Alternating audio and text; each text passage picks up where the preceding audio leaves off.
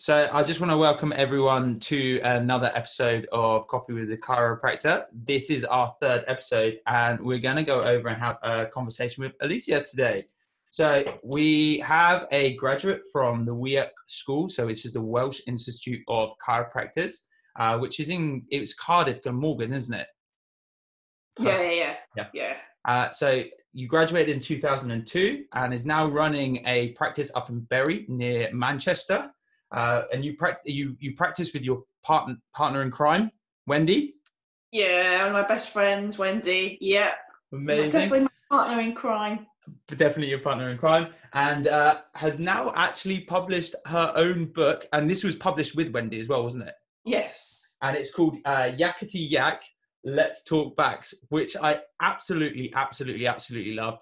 So me and Alicia, we met through our inner circle, our mentoring group. And I know for a fact that I'm not going to have done her any justice in all of the information that I've just given you there. I know there's going to be tons more information. There's going to be some great gems that come out of this conversation.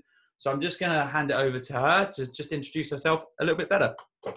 So just come and tell us a little bit more about yourself. Yeah, I'd love to. So I graduated in 2002 from sunny Wales. And from there, I moved to Scotland. I worked in Glasgow for a year. So you'll see, I mean, I'm sure you find this as well. The different places you work in, different patients present with different problems. They come about different personalities. So it's amazing. So I've worked in Wales, we've gone to Scotland, I went to Lincoln, we went to Cheshire. Now I'm back to Lancashire, which is where I'm from. I'm a Lancashire lass. So loving being back in Lancashire. Loving the dry sense of humour, can't get enough of that.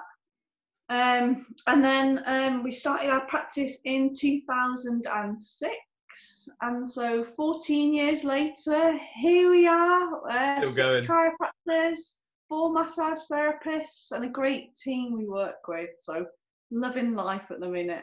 I absolutely love it. And so you've got you run basically an associate-based practice. That's right, isn't it? So you're a lot less hands-on now, but you've obviously got that, coming up to 20 years of experience working in the chiropractic environment. So obviously your life revolves around chiropractic and the chiropractic message. And so we're just going to kind of get into that in a little bit more detail. So the way I just like to open up the podcast is obviously chiropractic is a very broad profession. There's a huge spectrum in how chiropractors practice. So we go from very MSK, so treating pain and conditions, through to a very wellness-based approach. And so it's always really nice that people share what their chiropractic journey is and actually some of the reasons why you decided to choose chiropractic. Yeah, so for me, when I was 12, I went on a rope swing. And as it got to the highest part of the swing, the rope snapped. So I flew through the air, landed on my backside, felt my whole spine go. I was winded, I couldn't speak, and my back was so sore for weeks. At the time, my mum was seeing an osteopath. So my mum was like, this is not right, you're going to take you to the osteopath. And so my mum took me to the osteopath, and it kind of went from there. I had quite a few visits there. And then when it came for me to decide which profession I wanted to go into, I knew it was something like osteopathy. And I looked into chiropractic as well and decided I preferred the premise of chiropractic. And I liked the fact that chiropractors took x-rays and analysed x-rays. So I went down the chiropractic route rather than the osteopathy route.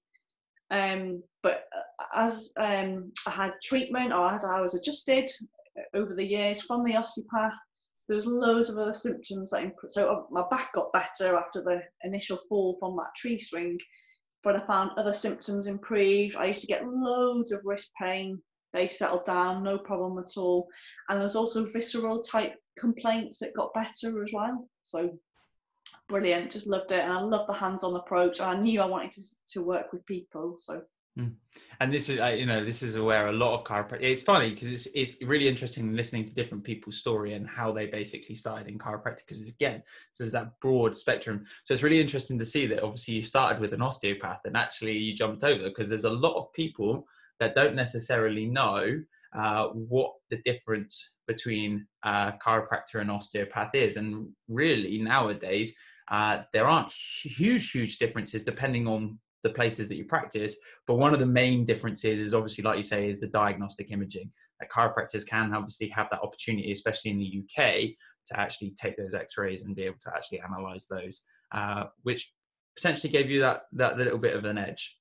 So as nice introduction, I just want to move on and just ask you a couple of questions. So chiropractors are obviously always trying to take care of the health of their patients, but quite often we forget that actually the chiropractors are quite good at normally looking after themselves as well. So it'd be really nice to just ask you a couple of questions of what it is you personally do since obviously your osteopathic journey, and like moving on, what is it you actually do to look after yourself? So I'm adjusted every week, and that's not because I'm in pain. That's not because For those of you that didn't see, we just had an aerial I5 over the podcast camera. A virtual high five. Yeah, I'm adjusted every week, and that's not because I'm in pain, but it keeps my energy levels up. It keeps my focus up. I sleep really well from it. But yeah, particularly my focus. I find if I'm not adjusted every week, I can't concentrate on things like I know I need to. So I'm adjusted every week. I go to the gym 3 times a week. I find that really, really important. Again, not only from a fitness point of view, but also a mindset point of view. It gets the blood pumping. I can think a lot better when I've been to the gym. And I also drink loads of water. I stay away from caffeine. I'm really lucky because I've never liked coffee. I just can't. I love the smell, but I cannot stand the taste. And I'm not a particular tea fan either. So I drink loads of water. I go to the gym, and I'm adjusted every week. Cool. So basically, what you're trying to say is you're taking a very holistic approach in the ways that you look after your personal health. Yeah, definitely. Perfect. So obviously we've got a mixture of listeners that are coming through to this podcast.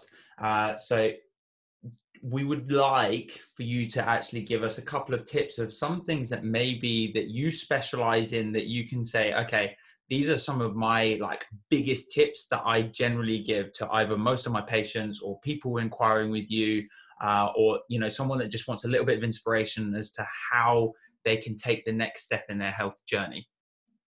So that's a really interesting question. One of the things, I mean, I know I just touched on it in the previous question, but for me, water's really, really important. Your body's made up mostly of water. It's really important you're drinking as much as you can. In terms of tea and coffee, with the caffeine they have, it's dehydrating. So actually, the more tea and coffee you drink, the more water you need to drink. And what you can find, so the nerve supply for the stomach comes from the mid part of the back. So if the mid part of the back locks and swells and irritates the nerve, because that nerve goes to the stomach, it can really affect the way the stomach functions. It can cause issues with the stomach. But conversely, if you're drinking a lot of tea and coffee with a lot of caffeine, it can irritate the stomach lining, and that can refer back along the path of the nerve to the mid-back and actually affect the way the spine functions. So it's really, really important you're looking at not only how much you're drinking, but what you're drinking. So tea and coffee with the caffeine is dehydrating. Then you might start thinking, oh, maybe I should drink decaf tea, decaf coffee. But actually the process of how the coffee or the tea is decaffeinated often involves lots of chemicals. And then if you're drinking those type of drinks, you're putting a lot of chemicals into your body, and that's not good either. So if you're wanting to drink decaf type drinks, you want to be drinking Swiss filtered decaf, because the process they use is a much more natural process to decaffeinate the drink.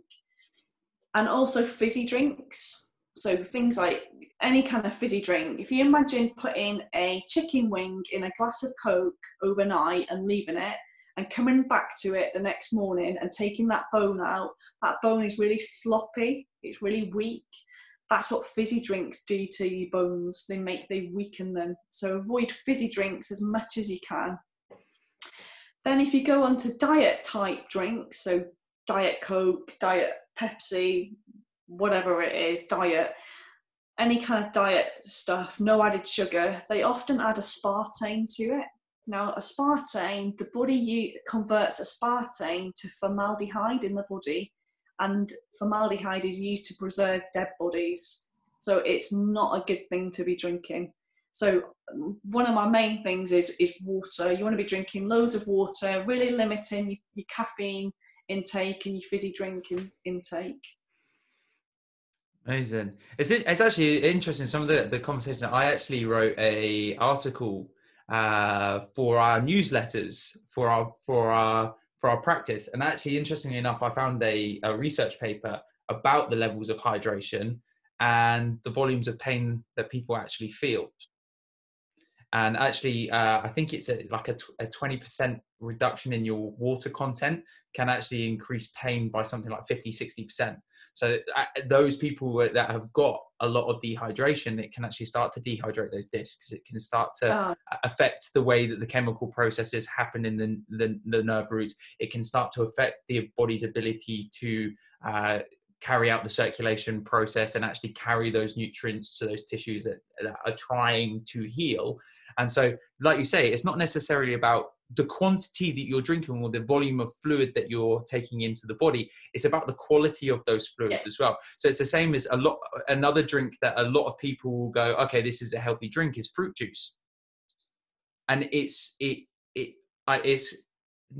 there's so much sugar in it. The isotonic balance of that really actually starts to draw fluids out of certain areas. And again, it's one of those things that the food industry has managed to kind of portray as a healthy food or source, and it's just sugar and a little bit of water. Yeah, definitely. And if you imagine as well, the brain itself doesn't feel pain, so it needs water, but dehydration in the brain will cause loss of concentration, tiredness, just brain fog in general. So it's really important you're hydrating, keeping hydrated. That's amazing. That's amazing. Actually, Joe, it's great because these are completely different tips to some of the other people that we've spoken to. So just moving on a little bit, is a lot of the time now that you're 20 years down I say 20 years, it's 18 years since you graduated, right? It's now 14 years that you've been running your practice. Yes. Yeah. Perfect. So a lot of the time, we kind of look back and reflect on that process of our development. And for me, obviously, I've only been working as a chiropractor for 4 years. But if I could go back, there are so many things that as a student, I would go, dude, you need to start doing this now, because in 5 years' time, you're going to kick yourself that you're not doing this. So now knowing that obviously you've come out of university 18 years ago, if you could go back to when you were a student, and I call this the Terminator question, because Terminator went back in time and gave himself the opportunity to tell himself what was going to happen in the future. But if you could go back 18 years to when you were a student, what would you tell yourself about how you would have developed as a practitioner, or how you would have improved your health back then? That's a really interesting question. So I think,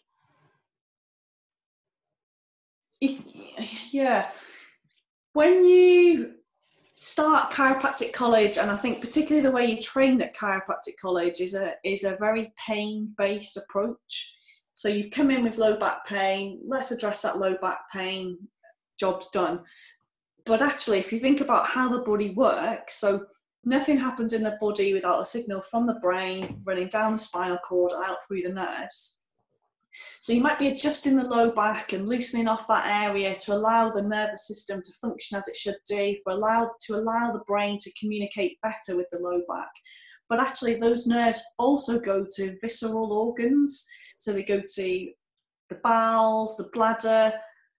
They also go down to the knees and the feet. So by adjusting the back, not only can you improve the way the low back functions, but you can improve whatever that nerve supplies. So again, like I said, the knees, the feet, the abdomen, the organs, you're always better with a spine that functions well than one that doesn't. And I think back then, if I'd have focused more on visceral type complaints, so visceral things tend to be things like headaches or digestive type symptoms. I wish I'd have focused more on that as a student than I actually did, if that makes sense. Yeah. So I know exactly what you're saying, because obviously, you know, you studied 18 years ago, and obviously the universities were teaching very pain-based then. And the thing is that we've come another like 14, 15 years down the line when I started it at university, and it was even worse. In fact, I'm pretty certain now the AECC, the university where I studied at, is now run by a physiotherapist. Now, don't get me wrong, there's nothing wrong with physiotherapy, and that's not what that's not what obviously we're trying to communicate. However, there are some very true principles in chiropractic focused around the way that the brain and the nerves communicate through the spinal column and through the spinal cord, and how they can actually start to affect all of these different areas. So like you say, obviously the lower back and how it starts to affect. But what they're obviously teaching you, or they're drumming in at school, is someone's coming in with back pain, get rid of the back pain. But not necessarily like with your health questionnaires where you've got all of these ticks of, I've got high blood pressure, I've got headaches, I've got this, I've got this, I've got this. Whereas the only complaint that they're coming in with, or the thing they make you focus on, was the area of complaint, and not necessarily the overall health profile of those patients. So you basically would have started to actually start looking at the overall health profile a lot earlier on in your career, as opposed to... Yeah, definitely. Not just musculoskeletal type thing, but yeah, the overall health of somebody. And it's, you know, and the reality of that is that's going to be great for the lower back problem as well. Yeah, exactly. That's the reality of it. If you start cleaning up someone's diet, you start cleaning up their hydration levels, you start cleaning up their movement and their exercise patterns, you're going to break down that scar tissue, you're going to break down that fibrosis, you're going to improve the way that the neurotracts can start to communicate, you're going to improve the way that that person moves and functions, so that the brain can start to actually work the way that it was designed to work. And if you'd obviously discovered that, then maybe there would have been those people that you let kind of walk away, when you could have maybe done that much more service for them, which I think that's a pretty beautiful a thing to go back and tell yourself. Personally, I'm just glad that I found the only wellness-based tutor at my university when I was studying there, who kind of pulled me by the ear and said, "Patrick, stop being an idiot and actually think about this stuff." So I was very lucky. I was very lucky. Okay, so look, I'm aware that obviously time is moving on, and I would like for you to maybe give some nice parting words of wisdom. But before we go through that, if someone wanted to find out a little bit more about you, about some of the stuff that maybe that you do, maybe some of the training that you teach, or the book that you've got published, just tell people a little bit about how maybe they can get in contact with you, some of the other resources that maybe you supply, and where they maybe can find that book if they wanted to read that book. Yeah, thank you. So our book's on Amazon. So if you search for Yakety Yak, Let's Talk Back Some More, or even just plug my name in, it's the most unusual name in the world, that book I think will come up. Also, can you pronounce your last name for our listeners? Because I didn't want to embarrass myself earlier. Don't worry. It's Russian, so it's Leontieff. Yeah. Okay. Amazing. Yeah. Amazing. So the book's on Amazon. Our practice website, burychiro.co.uk, and myself and Wendy, we're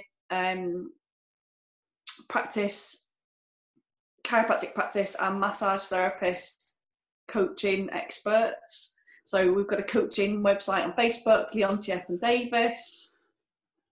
But yeah, so there's our website, our books on Amazon, and our coaching page is there also. You said that your coaching page is on Facebook as well? Yes, Leontieff and Davis. If you can get the spelling, I'll try and make sure that the spelling of your surname is in the subheadings and in the explanation when we actually put this podcast up. Okay, I will do my best. I'll make sure there's no spelling errors as well. Oh, don't worry. I've had all connotations from my surname. Don't worry. No worries. And so just so that we, as we finish off, if you've got some really nice parting words of wisdom, so like maybe a quote that you go by, or like a routine or something that someone can implement today, that you think will really help serve the listeners on this podcast. It's not so much a quote, but it's more so in terms of, we call them chiropractic subluxations. So when an area of the spine locks and it swells and it irritates the nerve, that's what we call a chiropractic subluxation. So subluxations can be caused by physical complaint, so physical causes, so slips and falls and jolts, your posture, how you sit, how you work on computers, how you are in the car. But they can also be caused from they can also be a result of chemical causes. So things that you put on or in your body. So on in terms of perfumes, lotions and potions. What type of chemicals are you putting on your skin? Your skin's the biggest organ in your body. Whatever you put on the skin does sink in. It does sink through. So be mindful of what you're putting on your body, what you're putting in your body. So in terms of foods you're eating, and also what you're drinking. I know we talked about hydration and water being really important. And then the other cause is actually emotional, an emotional component. So be mindful of your mindset. So particularly in the last hour before you go to bed, you really want to be reading something positive or watching something positive on TV, because whatever you do in the hour before you go to bed, your brain will then spend the next 8 to 10 hours processing. So don't be watching the news just before you go to bed, the doom and the gloom, because you'll then spend the next 8 to 10 hours processing that doom and gloom. What doom and gloom does is put the body into fear or an anxiety, an anxious type mode. It puts it into a fight or flight state of mind. So fight or flight means, in years gone by, if we came across a saber-toothed tiger, we'd either want to fight it or we'd run away from it. That's a fight or flight mode. In those modes, the body directs blood away from the vital organs to the wrists and the feet, so you can run or fight. So what you don't want is, while you're sleeping, to be in a more of a fight or flight state of mind. It's not a relaxed sleep, and you want your vital organs to be getting as much blood supply as they should be. So before you go to bed, read something positive or watch something positive on TV. Don't be watching the news, because you'll spend the next 8 to 10 hours then processing that. I love that. And you're 100% right. It's I believe Joe Dispenza talks a lot about this as well, is the stuff that you do before you go to bed and as you get up, because he talks about the different brain waves, and as you're just about to go into sleep, it goes from theta, delta, beta waves, gamma waves, and the different stages of your brain waves as you're entering and exiting sleep. And actually the two most important times for learning are just before you go to sleep and as you wake up. That's amazing. I love it. They call it the morning miracle, or miracle morning. There's a book about it as well. But if you just wake up an hour before, you set your alarm clock an hour before you normally get up, you can get so much done in that first hour in the morning. Nobody else is up, nobody else is out of bed, particularly if you've got children. Brilliant time just to be getting on and doing stuff. Yeah, I'm always been a 6 o'clock riser. That's you just get so much more done. It's hilarious because my girlfriend will go to bed at the same time as me, and she probably won't be up for at least another 2 hours after me. Brilliant. So yeah, you can get so much done, and you start the day in such a great frame of mind, feeling like you've already done loads of stuff and you've still got your whole day ahead. Yeah, but still make sure you're getting the right quantity of sleep. All right, if you're only sleeping for 4 hours, don't set your alarm an extra hour early and only have 3. Yeah, definitely. Amazing. So thank you so much for joining us today. Oh, it's been a pleasure. Yeah, nerves didn't get the better of you, obviously, as well. We had a good time. We did. We should do it again soon. 110%. So I just want to say thank you for coming on. And obviously you can find Alicia if you need to on Facebook. Do you have you have your Bury website? Do you have like your own YouTube channel or anything as well, where you put your own information out for your? Yes, we do. but we've just started that the last few weeks. There you go. Look, and if you want to be, building our content. If you want to be one of their first subscribers, here you go. Like, you can be one of the early subscribers, one of the early fans. So I just want to say, yeah, I want to say thank you once again, and we'll speak to you again next time with Coffee with the Chiropractor.